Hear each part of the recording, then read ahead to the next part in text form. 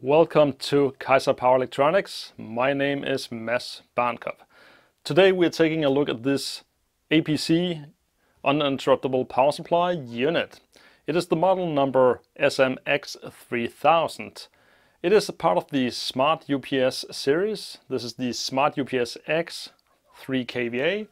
It is a 19-inch rack unit which comes in a 2-unit configuration where we have the inverter in the one unit, and then we have a external battery compartment in the second unit. This is the model SMX3000, which is at the bottom here. So we have an input voltage of 200 and 230 volt AC, 60 amp, and it can output a maximum 2700 watt or 3000 VA.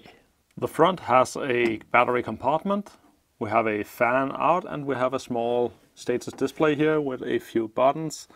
That we have something like charging and battery charging, warning and battery dead. And then we have some kind of menu we should probably browse through, as there's errors, escape and return.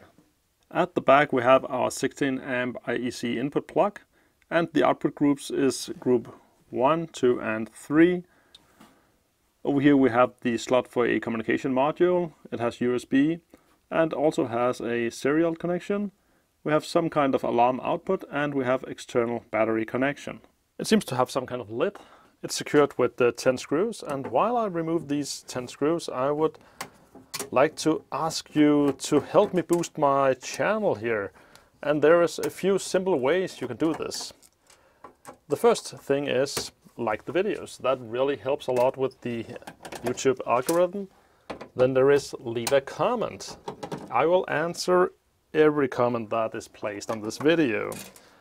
And then at last, please do subscribe to the channel if you think I am worth subscribing to. And what really helps is, of course, sharing my content with your friends on forums that you find relevant, in social media groups and such. So thank you if you consider helping me build my channel. So let's see what's underneath here.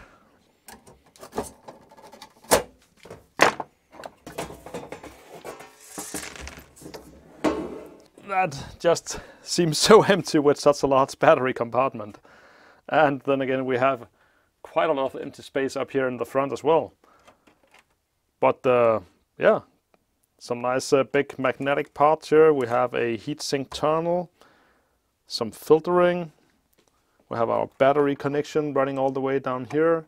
Seems there's actually some kind of connector for battery up in the front. So maybe that's how the battery, that's how the battery pack here connects via the front. I will just get the power electronics out of the chassis and we can take a closer look. All electronics is out of the cabinet, and everything was primarily secured with these small stupid push-ins, self-locking plastic things. Really makes it hard to disassemble something when it's in 3 dimensions. It's been secured with this. We have our main input plug sitting here. We have our main filtering. We have some MOVs and TVS sitting here for transient overvoltage protection. We even have a small spark gap. From here we also have a filter capacitor, and then we have 5 relays, which sits both in respect to the input and the output. Battery connection here is the internal at the back, and then it is in parallel with the front connector, which goes over here, which were for the, this is external battery connector, this is internal battery connector. We also notice it has some signal wiring going to this board here, and that has a wire going over to the group 1 to 3 output board, which has 3 relays. So each group can be shifted by this board, which seems to be some kind of battery controller. And it's nice to see that for a board which says over here, APC by Schneider Electric, Power Board 2012, that we see a nice ISA port. Always nice with a flashback to the good old days of home computing. The front panel just sits with a flat band connector and actually has 2 connections, or 2 cables. We have a small one here, just seems to be maybe it's just the error LED that actually goes separate, and all the other stuff goes in the flat cable. The display here is actually far more advanced than it just seemed to be. It does have an LCD display, which makes sense from the up, down and return button and escape button, and the single button we have up here, which is the on-off switch, has a separate cable. Has some small controllers, and it's worth noticing this says 2009, so the control panel is actually 3 years older than the power board. The board is a 4-layer board, so there is no way to track the mains voltage over to the DC bus, but yeah, it's not hard to tell that it would run somewhere over here. We have our DC bus sitting over here that is rated 450 volt DC, 680 microfarads. We have 2 nice large inductors. We have 2 separate bridges, so probably one for battery charging, one for output inverter, or it could be that it's some of the proprietary topologies that APC has developed, that it can actually freewheel on the bridge and then use the internal diodes for battery charging. Quite exciting stuff that I only recently learned about when doing one of the other APC teardowns, so please do share any knowledge you have of how this works in the comments, because it really helps both me and other viewers learning much more about the power electronics. On the output side, we have a nice big Cornell Doppler MKP capacitor. I love these capacitors. They are some of the best that you can get and use in resonant capacitors for Tesla coils. So I love to actually see those being used. It's pretty rare to see those. It's always something like VMA or IC Link or stuff like that.